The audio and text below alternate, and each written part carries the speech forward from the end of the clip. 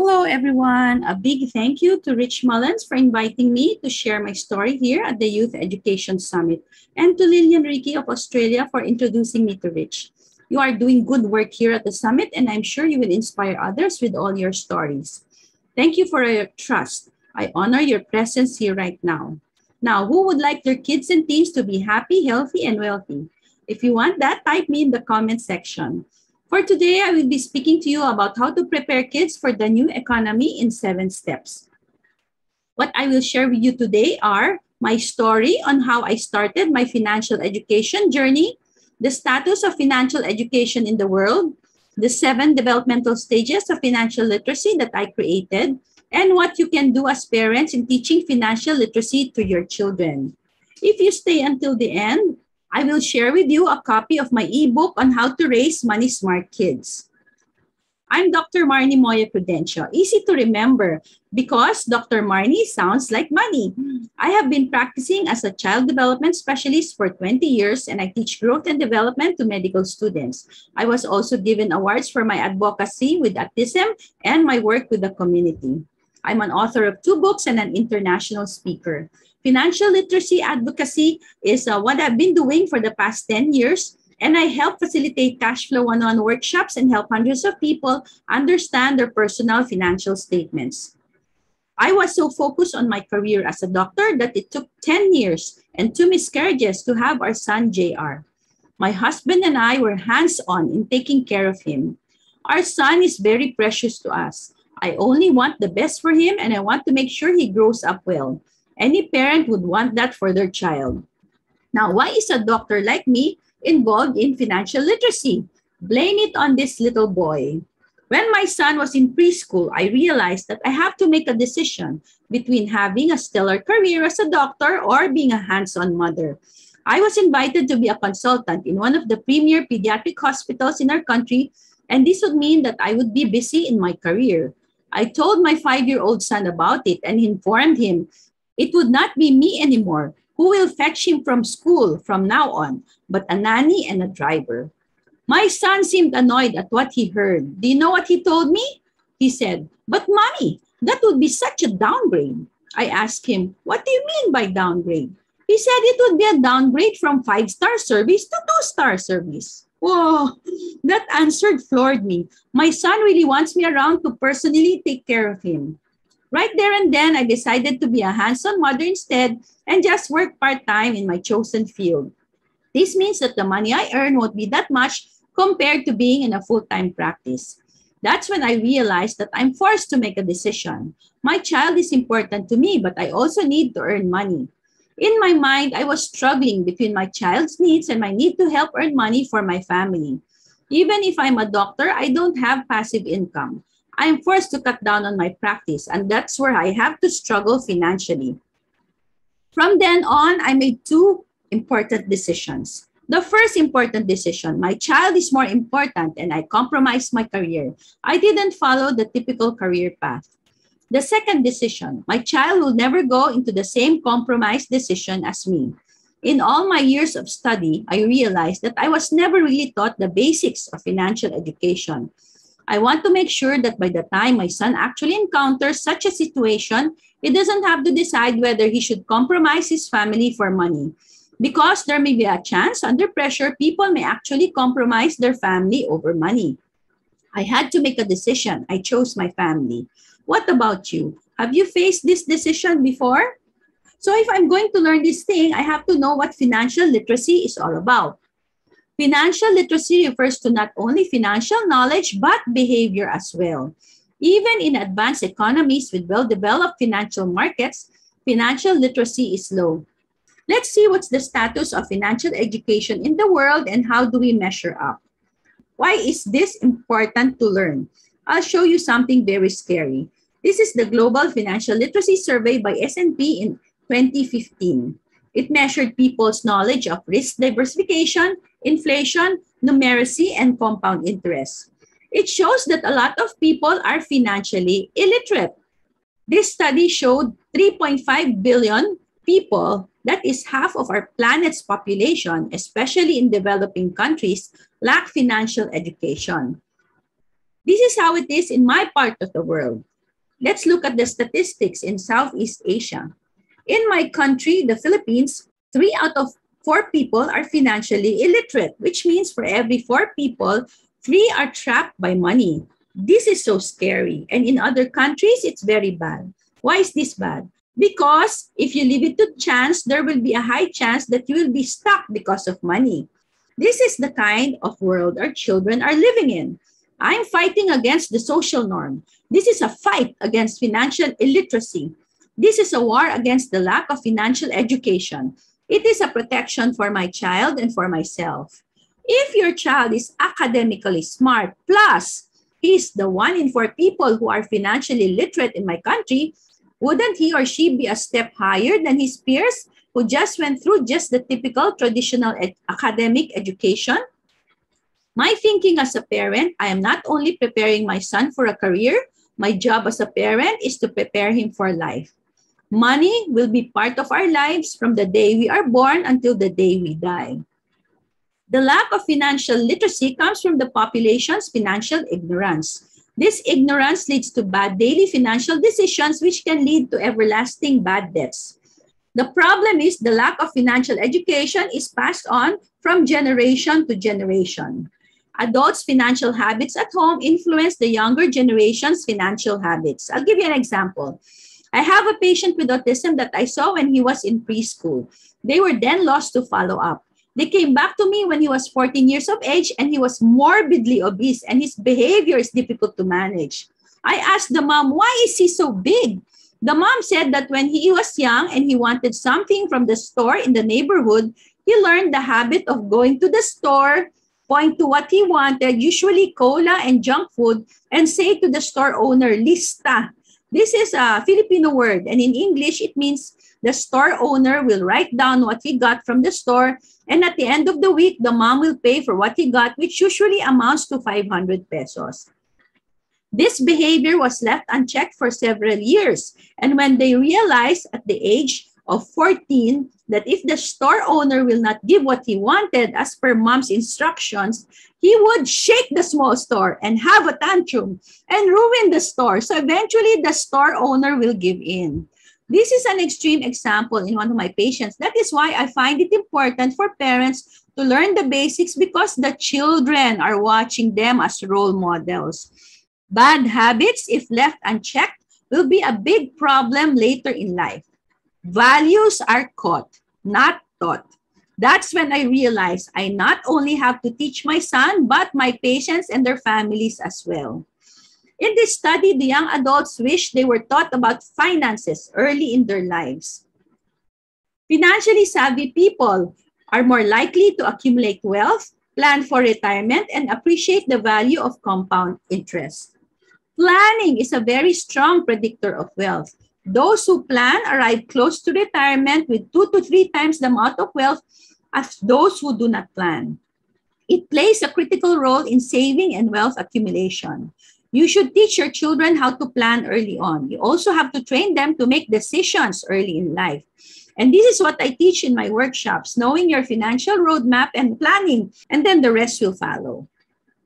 Okay? A study by Lusardi in 2018 showed that mobile payment users show low levels of financial literacy. Mobile payment users display expensive financial behaviors. We have to teach the young generation how to manage this technology. For teenagers right now, 9 out of 10, they are in trouble. Only 1 out of 10 are trained for financial literacy. So I realized very few parents actively train their children for financial literacy. Only 1 out of 10 parents do this. If you are a parent, are you consciously training your child? Do you have a plan? If you don't have a plan, I can tell you, your child is part of the 9 out of 10 who is financially illiterate. Some schools are fighting this now because they see the seriousness of this. As a parent, are you doing something about it? Because there are only so many things that schools can do. But where is money found? In the home, right? Where do children learn about money? In the home. Do you want your kids and teens to be financially illiterate? Most of us know what our roadmap is. In traditional education, you go to a good school, graduate, get a diploma, apply for a job, or start a career. Do most people know what is their financial roadmap? What I did was combine the two, especially for my son's educational journey. And we found the right mentors for both me and my son to move forward in this quest. And one of my mentors told me that we should know our financial roadmap first. That's why in my program for teens, we have to start with planning their financial education first, and the knowledge will follow. How did I apply these concepts? To commemorate the birth of my son, we planted a mango tree in our backyard, and it started to bear fruit after 5 years. And every year, it brings in money for him. It coincided with the start of his financial education 10 years ago.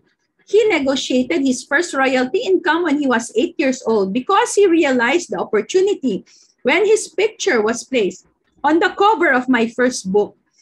And then he was eventually fortunate enough to be accepted as a scholar in a prestigious science high school, so his tuition fee is free. We use the allotted tuition fee for high school and his financial education. He is exposed to a lot of workshops and courses, as well as business experiences. Some worked and some didn't. But we found it as good training to know how to handle rejection and improve resilience. When JR was 13 years of age, he decided to focus on trading in the Forex market as he understood the concept well and it fits his daily routine. He looks at his trades for 10 to 15 minutes every day on the way to school in the morning. And he has lost a lot of money. He was really frustrated, but he knew he doesn't want to quit. So he persevered, analyzed his trades, and strategized on how he can be better. This is what he told me. He said, "Mommy, bad trades are like Thanos. They are inevitable." I laughed at the Avengers analogy. This experience made him more resilient, and now he learned how to manage his emotions when it comes to money. This is a screenshot of his trades, and as you can see, he earned more than $100 for that day. If you know what to do, you can use fintech to your advantage and earn money instead of spending money online. During the start of the COVID-19 pandemic, even though JR's academic education stopped, his financial education kept him busy because he can trade from Monday to Friday. I did this because I love my boy and I wanted him to have the best education possible. I don't want him to be part of the 75% who lack financial literacy in my country. As a neurodevelopmental pediatrician practicing for around 20 years now, I also needed a template to teach the children I see who have difficulties in the traditional academically centered schools. We don't want them to waste time sitting in classes they couldn't comprehend when they can use that time to learn a skill that they can earn from. What I did in my practice is to incorporate financial education with my patients' traditional education. If they are not thriving anymore in the traditional educational system, it is easy for them to transition and focus on their financial education and start earning money at an early age. I have a patient with autism that I saw when she was in preschool. Her mom showed to me her talent in art. I told her to develop that talent and find a mentor to guide her. They can hone this talent even a few minutes a day together with her academic education.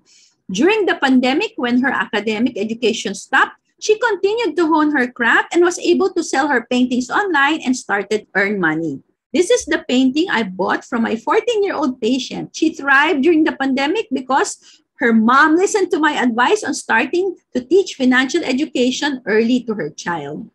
With financial education, your brain is wired to be more aware and more open to opportunities available out there in the real world. Even with the same mobile device, people see things differently. Depends on the kind of education they are exposed to.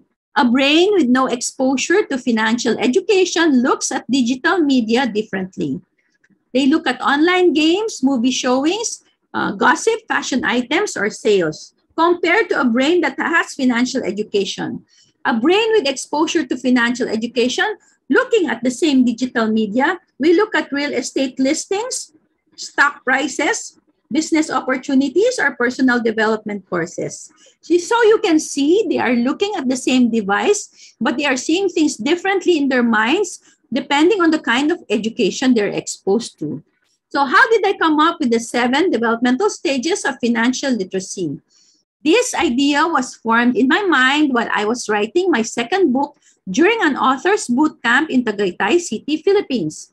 I had writer's block and I was stuck and not going anywhere as I was writing my second book. My mentor told me to go out of my hotel room and walk outside. As I was walking on a path in the woods, I observed a snail slowly crossing the path. It reminded me of my patients who try their best to learn even though they are slow, but they try to keep on moving forward. This gave me an aha moment. It gave me an idea. Looking at the tip of the snail's shell, I flipped it over in my head and saw a pyramid. Then inspiration struck me, and I went inside my room and wrote out the structure, which is now the 7 developmental stages of financial literacy. This is like the financial house that protects you from a financial storm like the COVID-19 pandemic.